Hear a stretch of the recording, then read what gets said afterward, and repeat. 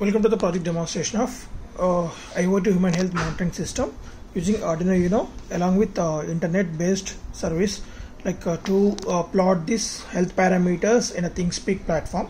So here we are monitoring the health parameters like heartbeat and pulse oximeter, that's SPO2 from this MAX 30100 sensor, and the temperature of the patient continuously monitored by this LM35.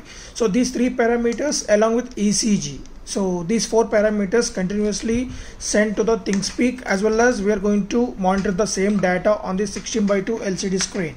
So here, so this is the Thingspeak. Directly we are going to get the ECG as well as heartbeat and the temperature SPO2 parameters. Can do the streaming to this thingspeak.com from the given credentials of user ID.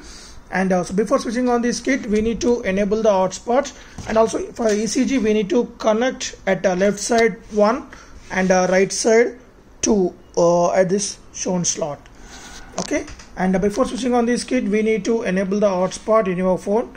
Just go to settings of your phone and enable the data first, and then after hotspot. This is very important. So now just enable the hotspot with the name of project 4632 and password 123456789. So PROJECT project 4632, all are small letters without any space. And after the enable the hotspot, enable the data also, and then keep aside the phone. And after that, connect the ECG and give the power supply. Just I will connect my ECG to my body. So right, after providing the power supply, there will be a welcome message on the screen, as well as, so we need to place the finger on this so we can get the heart rate, as well as slightly it will be increased and stabilized, and then after SPO2 also. So if is there any hanging in this, and we can just restart this and place the finger.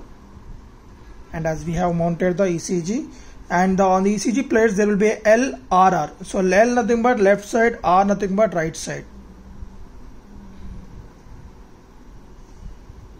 Right, so now it will be stabilized. So this is the heart rate and SPO2 of the person, and in the same way the same data is continuously sent to the our Thingspeak. So this is the ECG we got till now, and the temperature and SPO2.